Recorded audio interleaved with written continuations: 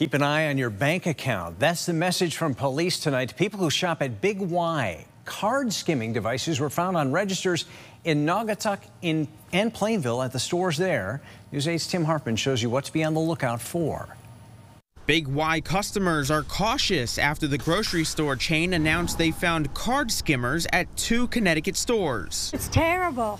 You know, I hope nobody had problems with it. Just getting the insight on that would definitely make me be more cautious in everywhere I go, really. Big Y spokesperson Jade Rivera McFarland says the company discovered 1 skimmer at each of its Plainville and Naugatuck locations. At this time, we don't have any reports of anybody having any of their information compromised, but we want people to be alert. She says the skimmers were discovered June 29th and were not inside those stores longer than 8 hours. We checked our cameras, noticed the time period, and then we're able to give all that information to law enforcement, so they really weren't there for that long where they were getting a bunch of people's information. Fred Scholes, a cybersecurity expert at Quinnipiac University. He says criminals are using skimmers to steal your personal data at places including retail stores, gas stations, and ATMs. People making the skimming hardware have made it much smaller, less obtrusive, much easier to put into, let's say, a card slot. Scholl says skimmers are becoming more common nowadays, but there are steps you can take to protect yourself.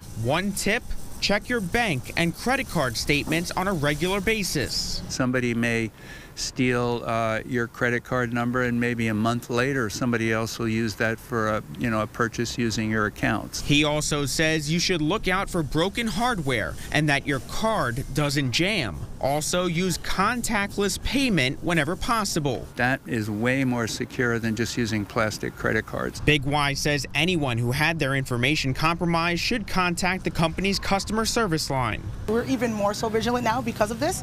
So no, we are not aware of any more anywhere else, and we're constantly checking just to be safe.